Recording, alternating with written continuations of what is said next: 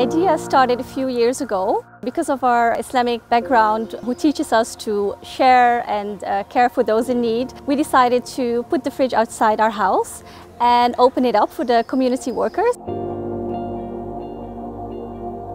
We started with 7 members and now we have about 20,000 members following us on Facebook page. We have 90 fridges across and our fantastic fridge managers who are running the show behind the scenes.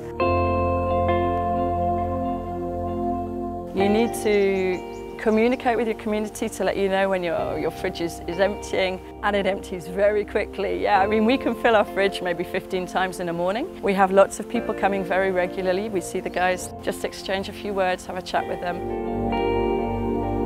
मैं इस area में maintenance का काम करता हूँ। हम लोग तो भाई लेबर आदमी, इसके लिए यहाँ से लेके जाते हैं, हम लोग को सब कुछ की बचत होती है। फीलिंग अच्छा है, good. People have a culture where they don't outrightly ask you for things. To be able to give it back to somebody where you know it's needed brings a lot of joy. A gentleman came and he spoke to me and said he's been here for 2 years and he'd never spoken to anybody. He felt invisible, but now he feels visible. And someone who's made a difference in his life. They're taking selfies of themselves by the fridge to send to their families, and their families can't believe that we are helping them.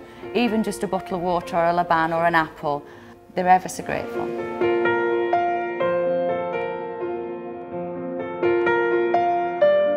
Living in a community and just seeing everybody come together, whether it's mums, whether it's dads, whether it's single people, getting everyone together, it's just an absolutely beautiful and humbling experience.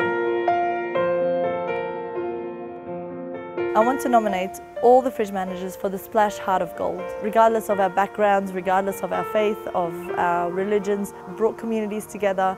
Everyone's made new friends. You know, we see labourers as individuals now, and we see gardeners as individuals. It's not just someone who's walking past. And I think it's the fridge managers who are really driving this force, and you know, praise where praise is due. And I think, you know, all credit goes to them for making this a huge initiative.